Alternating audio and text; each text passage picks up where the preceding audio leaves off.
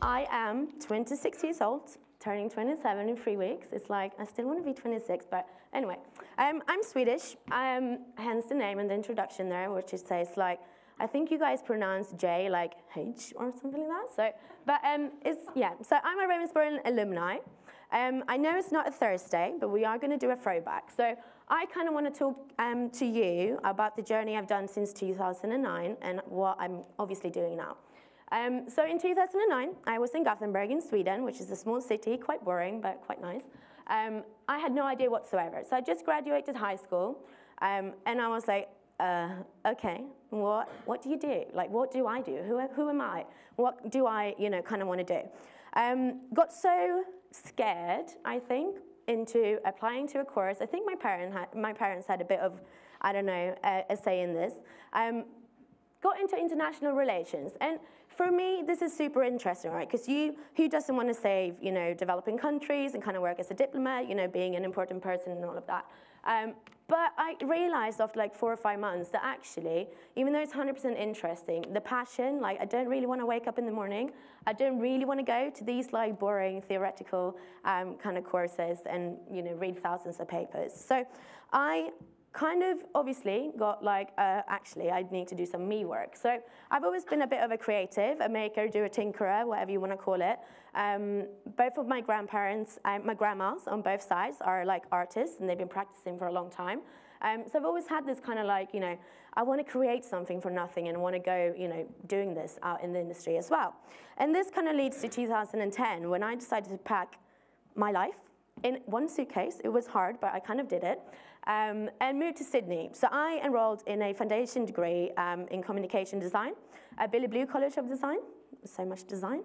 And it was absolutely amazing. So I spent 10 months there, but in the 8th or 9th month, I kind of realized like, yes, this is exactly what I want to do, but it's kind of like far away. And obviously, it is no shit Sherlock, and it is, like, yeah, I knew, because I flew, 2 days to come here. But for me, I kind of like had to pack my life in a bag once again, go back to Gothenburg, and obviously I was super happy because I knew I didn't have to do, international relations. I kind of found my passion thing, and it was destined to be something in the creative industry. But I was back in Sweden, and I wanted to be anywhere else but Sweden. So I was like, oh my God, what do I do? But for me, this is when the magic begins, and I'm going to talk you through this magic later, don't worry. But in 2012, I was accepted into Ravensbourne, so I sat here 2 years ago, 3 years ago, 4 years ago, as a student, and I did graphic design, and I absolutely loved it. It was literally awesome. I had an amazing time, because of these 4 kind of reasons. So the projects that you guys, and if anyone here is from graphic design, you will know, the projects that you get are so varied. There are so many opportunities to kind of engage with live briefs, so please do that. And the tutors, like, amazing. I felt it was very personal kind of tutoring like throughout the 3 years, and that kind of really, shot us in, or it put us in a really good position to go out into the industry. And I also think that we had so many opportunities to engage with the industry as well, which compared now when I talk to people from other universities is quite, I think that's where Ravensbourne is kind of like excelling. But in my 3rd year, me and my friend Tom Phipps, who did motion graphics at the time, were elected creative directors of the degree show for the year. Super interesting. Obviously, I was so chuffed to be a part of this, and it was the first real kind of live project that we had to ship out into the world, because it was going to happen. No, I can't be ill, I can't do this, can't do, fake it. It's going to happen. So we looked after the visual identity and the logos and the invitations and everything else. And it was super interesting, but I kind of realized, and in hindsight now, I know that I was like glancing over to what everyone else was doing. I was like, oh, but how do they produce this shit? How do they make it happen? Like, how do they speak to clients? How do they get sponsorship on board and everything? So this is where I was in 3rd year, in mid-3rd year, I think. So, and this is sort of when the magic kind of ends. So, when you wake up, you're 100% passionate, you know exactly what you're going to do, and you have this like tunnel vision. I did not have that in 3rd year. And I was actually quite bored of myself at this point as well. I kind of a bit annoyed. I was like, okay, so I packed my life up, went to Sydney, realized I want to do design, been studying design for 2.5 years, and I realized I didn't want to do that. Oh my God. But this is also when I kind of, I wanted to stay in the creative industry because I don't want to lose, the enticement, the innovation, and like all the good things about the creative and design industry. So I asked myself, but what else is out there? And went to so many events. Like I was literally everywhere, every single night, right?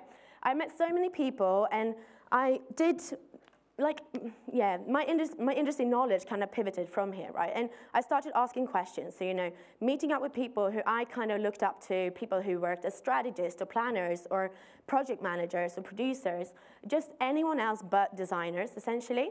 And I was even more like, oh shit, like where am I actually taking this? Like, why am I asking all of these questions? I'm just about to graduate with a design degree, and I'm looking at what else is out there. So something happened, and the magic little post popped up from my friend Fahoud, who also studied motion graphics at Ravensbourne at the time. And he said, so I've got this ticket to this thing called Glug. I'm Swedish, so I was like, oh, Glug, yeah, it sounds cool. What is this? Obviously, Glug, as we all know. And I was like, yeah, cool, I'm going to come. Obviously, sent a little minion off, because I love minions.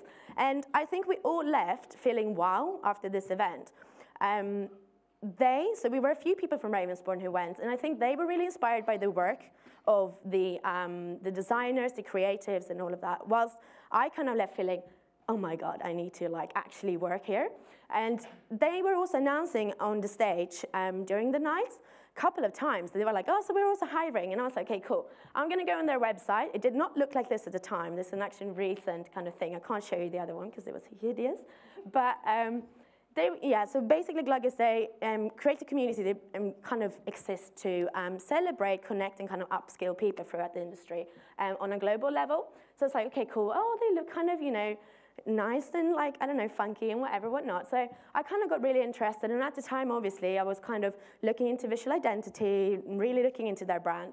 And they were hiring for a community manager. And for anyone who knows a community manager, it means everything manager. And it's just a fancy title for something that they basically need you to do everything, right? So on the job spec, it was 7 cities that needed support globally to run Glug events. There were 4 events in London that had to be produced and kind of directed and done. Social media, PR, and brand development as well. And I was like, aha, that sounds amazing, but I've got no experience. What do I do? So I came in, and I had my first interview, had to show them passion, right? And also industry knowledge. And that was all I had really to barter with. I got a second interview, and I realized that actually, I need to go in and do something different. And this is something I always tell everyone, like, please do show them what you can do and what you would do differently if you get a second or a third interview, right? Go in there, do a bit of like a business audit, look at the stuff that you can find online and see where you can add value.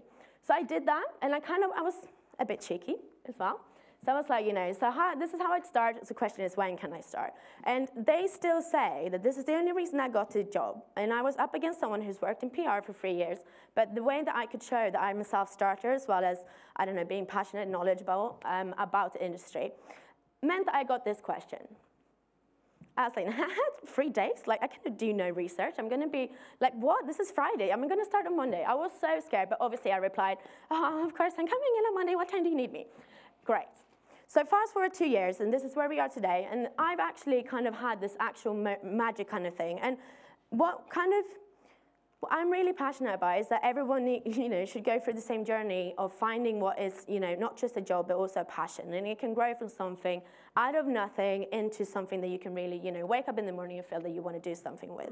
And for me, it is because I get to inspire, I get to upskill, I get to connect creatives on a global level, and I really feel that that is, the kind of passion that I personally have. Like, I want to make sure that the future talent kind of pipeline of the industry is way more equipped than, than we might have been a few years ago or even today. So for me, I updated my job spec as well. So this is what I do at the moment. We run 33 cities around the world. I produce 15 events here in London. We look at the kind of brand development or everything that comes through in like marketing, communication, strategy through to application and shipping. I also work with a lot of brands because they obviously want to get in touch with kind of the community that we've got. And then also I look after and I really love the operations of the franchise on a global level. And I think it all comes down to the fact that I've been given epic bosses, and I kind of, this is something I'm going to talk about because I have a few on slides. As you can tell, I love slides, but that is so, so important. Really recognize the fact and like really digging deep into the bosses that you are interviewing with. Like, who are they? What would they do? What sort of canvas would they give you? And what sort of opportunities does the job role kind of hold for you? And obviously a lot of hard work, as we all know. So I kind of want to just run through 5 things that I've learned. Still, this is me. Every time I wake up in the morning, for a few seconds, I'm like, okay, it's good. I've got everything on my to-do list, and I kind of like bring myself back to the fact that I can do this, I made this happen. But it is the state of the industry, and I think it's quite refreshing once you know that. It is, we kind of know what we're doing, but we also really don't know. So the first one, networking. I was the shyest girl who could ever, walk off the place of the earth in Sweden. I was like, whatever, whatnot. It was the most terrifying thing for me. And it isn't cringe, like sales people, I think, so networking has always had a bit of like a sales reputation. Like, it is for the salespeople to, break new grounds and new business. But it isn't really, and it isn't hard either. And what's really worked for me is this, like, go in and really focus on your, the person you're talking to. Focus on the rest of the room rather than yourself. Go in and be interested rather than being, setting out to be the most interesting person in the room, because it's not going to work that way. If you just talk about yourself, instead of asking questions, the conversation stops there. That really kind of gave me an opportunity to kind of, obviously you have to practice it and whatever, but it is be interested over interesting. And have a bit of fun as well. Like, it's not the end of the world if you don't get any business cards. It's not the end of the world if they say something, Since I found this gift, I always say I'm going to go networking. And like, no one knows. Like, it sounds like networking, right? But it's not networking, actually. And just have a bit of fun and don't be scared. And I think also there is a bit of like this notion of, oh, like we're creatives and we don't necessarily have to have a future plan, or I just want to make beautiful stuff as well. And yes, please, like, find your passion, but also be quite serious. Like, identify where you want to go and identify where you are today. And have a plan. Like, figure out what you need to do in, the kind of skills gap or the knowledge gap or wherever else it might be. And I think also we all live in a capitalist society, so learn about business. Learn about the way it works. See, what kind of, big agencies are out there. What sort of networks works across the world or in London and whatever. Figure out who the players are. Who is currently hot in the industry and whatever, whatnot. I think it's just, business is quite creative at the end of it, and just realizing that, early on, and also adhering to the fact that the stakeholders who are your bosses, they are gonna, decide your future anyway in the business that you're in. Unless you're a freelancer, because then you're your own stakeholder, which is amazing. I guess. I haven't done it, but anyway. And then also, don't settle until you find your magic. So, like, figure out what it is, do a bit of me work. We've done homework for our entire life, right? We've done coursework for the last 1, 2, 3 years here at Ravensbourne. But do a bit of me work and really figure out what makes you kind of wake up in the morning. And this is someone that I've never met Emma, but we're like friends on Twitter, and it's amazing. It's really great. Definitely get on Twitter as well as Instagram. It is really, the point, get yourself out there, talk to people, open conversations. Zigzag your way around. Like, me, I had no idea what I wanted to do. Today, I kind of know what I want to do, but I'm sure I'm going to do 10 other stuff apart from that thing that I think I want to do in the future, right? And it's okay. And also this. Please, can we all just agree to this? Never work for an asshole. It's not worth it for you, for them, or whatever else. It's just going to bring you down. And the fourth thing, a job is like a gym membership. So the more you put into it, the more you're going to get out of it, right? And I kind of like this analogy because it is about creating your own opportunities. And we all know that. It's like, no, Malin, stop. Like, it's so obvious. But it really is. And it is about saying yes more times than you say no. And it is about, if someone is having, I don't know, the studio manager might not be in today. Like, say that you can, you can guard the phone, or you can open the doors and welcome the clients, whatever, whatnot. Like, look outside of your job title and see where you can add another set of values. And make yourself, I don't know, indispensable, or whatever that word is, Make yourself, oh, and again, never work for the bloody asshole, okay? Embrace the future. So the robots are coming, right? And it's not scary. It's not going to make us less creative. It's not going to make us, just less creative, essentially. There are so many opportunities that I can see for creative problem solvers, for creative thinkers, for people who work in media through to design, through to whatever and whatnot. They're going to open up so many new job roles in the industry that you guys, this is something I was kind of advised by my mentor in Adobe. She said, start looking into this now, because in 10 years' time, you wish you started today. Figure out the way the machine learning works. Figure out the way the VR or mixed reality kind of intercepts in the industry and how that's going to drive the future of advertising. Cryptocurrencies, like, oh God, we're no finance, we don't work in finance here, right? But figure out, like, what is that going to, how is that going to impact you in the future? Robotics and also smart objects or smart products. You are going to be working in that kind of, sector in the future. So pick it up now rather than in 10 years where you wish you did. And also spot your opportunities. There are going to be so many opportunities for you to be creative, not just in those sectors, but in your own sector as well, obviously. And that's it. I'm done rambling, but please be interested over interesting, right? If there is one thing that you are going to take away is, dare to be serious, find your magic, more yes, less no, and then embrace the future. But also, please, do not accept working for an asshole in the future. Cool, thank you so much.